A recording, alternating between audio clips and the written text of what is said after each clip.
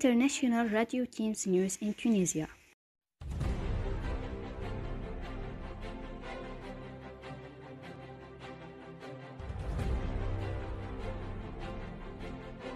Hello, I'm Ghafran from Imam Sahno Radio.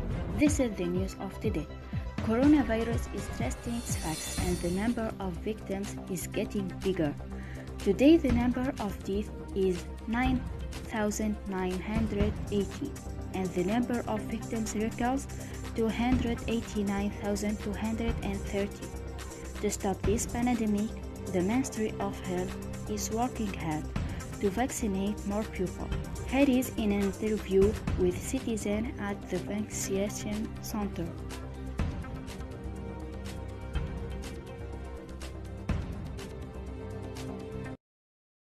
Now we will move on to the news in Romania.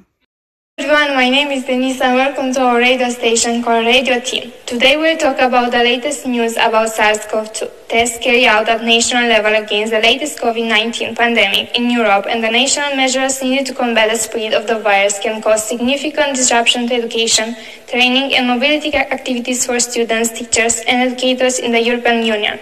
According to reports, 4,942 new cases of SARS-CoV-2 infected people were registered, these being cases that had not previously had a positive test. The distribution by counties of the total new cases can be found in the table below. There are various online and offline tools that can be used to connect educators and students when they are in different places, access information platforms that are not normally available at home or in the education institution, and to support the continuous professional development of educators in a flexible way.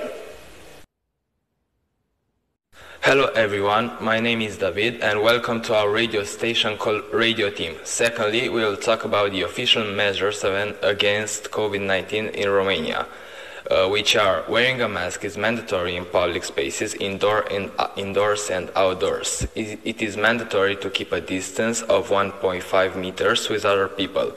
Indoor activities of restaurants, cafes, cinemas, etc. are currently not allowed in several cities.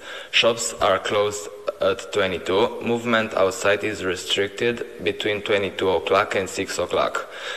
Finally, we will see the news in Portugal. In Portugal have been affected 840,000 people and died approximately 17,000.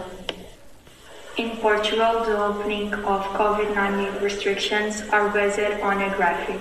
So we have to be under 1 RT and we also have to be under 120 cases per 100,000 inhabitants. The COVID restrictions have been lifted since the 15th of March and we went back to school on the 19th April. Older people and teachers have been vaccinated.